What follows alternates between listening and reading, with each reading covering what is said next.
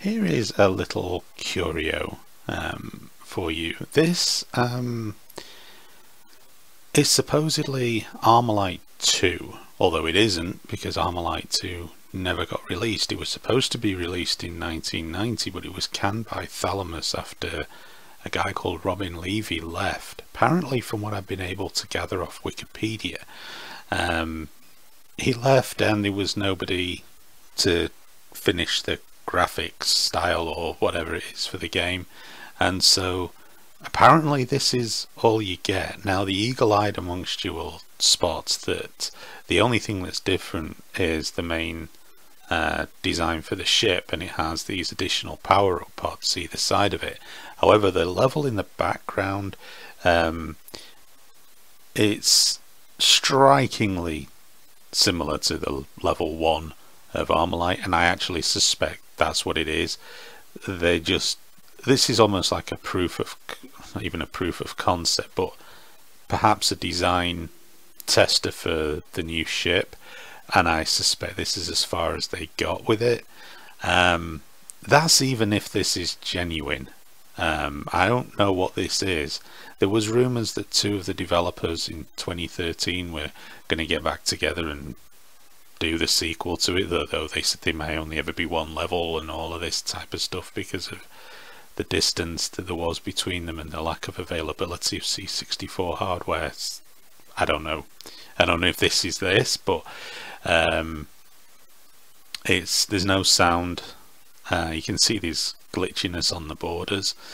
There's no high score being registered. It's just essentially the like I say, for me it's like a test for the new ship design. There's no power-ups, there's no bosses. It just cycles. Occasionally it pauses, and I don't know if that pause was something they were going to put into it, where it stops for a moment and you do something then it carries on, or whether that pause is actually because it's just cycling the same level over and over again. I suspect it might be the latter. But yeah, it's such a crying shame that Armalyte 2 never got released for me, because I absolutely love the original, and you know, it's surprising. You know, Thalamus didn't go out of business in 1990. They actually made games for another 2 or 3 years on the C64.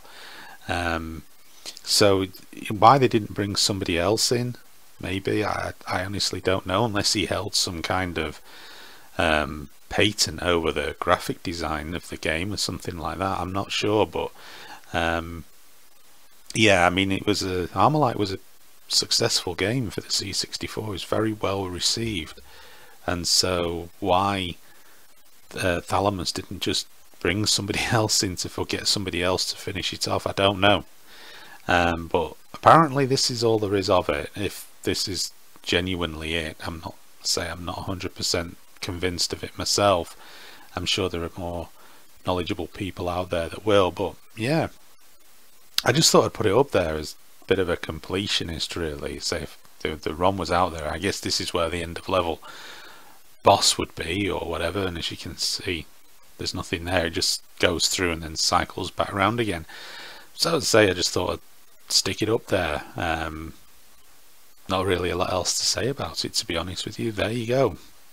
Allegedly Armalyte 2 on the Commodore 64. Thank you for watching.